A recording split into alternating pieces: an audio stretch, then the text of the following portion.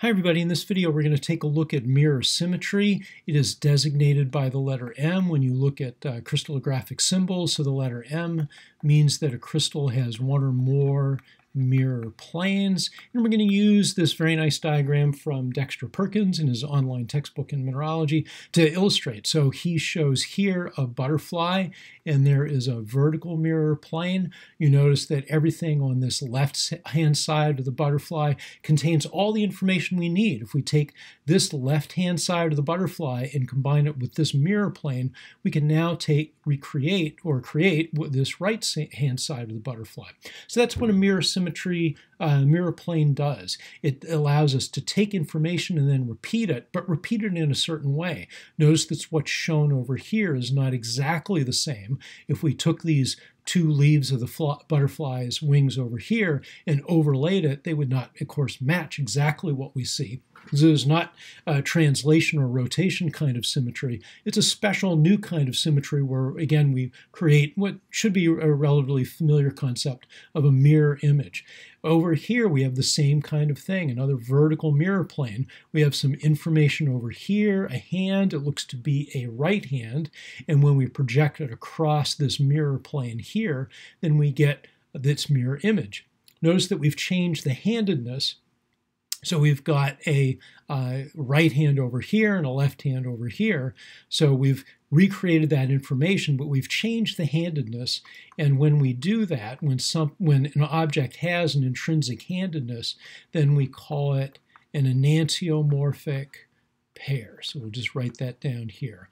Enantiomorphic, let's see if we can spell it correctly.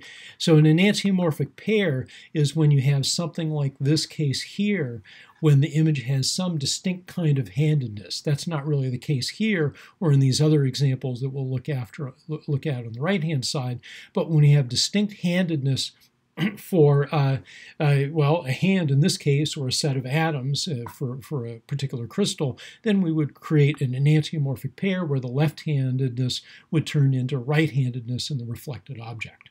How about over here in letter D, the blob? There are no lines we can draw here. There's nothing we can draw where this side would be the mirror image of the other side, no matter how we draw it. So there are 0 mirrors here.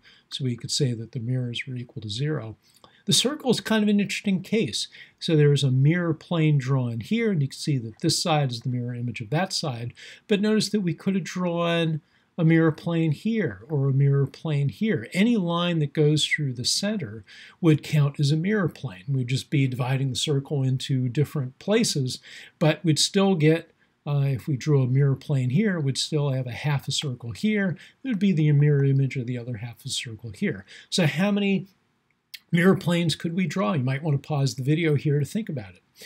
Well, the answer is we could draw an infinite number of mirror planes for a circle. So a circle really has an infinite level of symmetry. How about the rectangle here? We have a vertical plane and a horizontal plane here. So we have 2 mirror planes. Notice that we cannot draw something through the corners. Well, we can draw a line, but it's not a mirror plane. If we try to assume a mirror plane is here and look at how this corner would reflect, it would reflect across that mirror plane, but there's no corner. We don't reproduce that corner there. And similarly, if we take that corner and reflect it across the mirror plane, we don't reproduce that corner over here. So this is not a mirror plane. The number of mirrors in that rectangle is merely 2. Let's take a look at the square. You can pause the video again if you want to try to count up the mirrors ahead of time.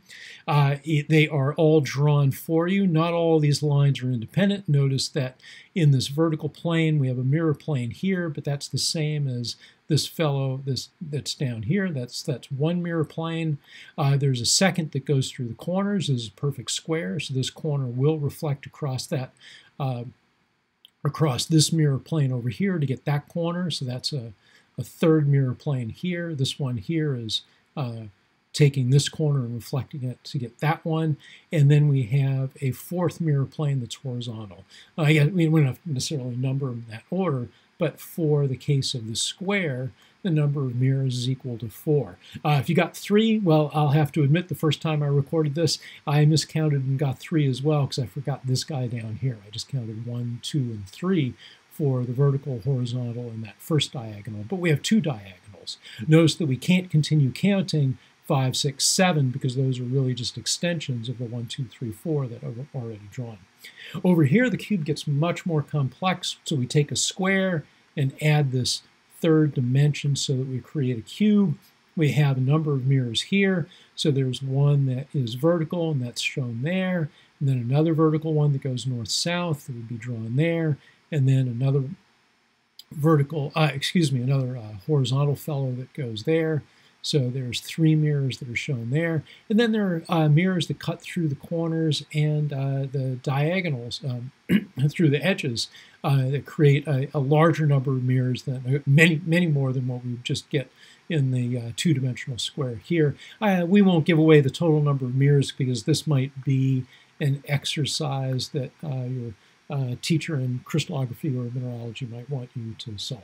So there we go with mirrors. In a couple of other videos, we talk about how we could take the same concept and apply it to collections of atoms inside of a crystal to talk about mirror symmetry, taking numbers of atoms and then recreating those atoms to create patterns.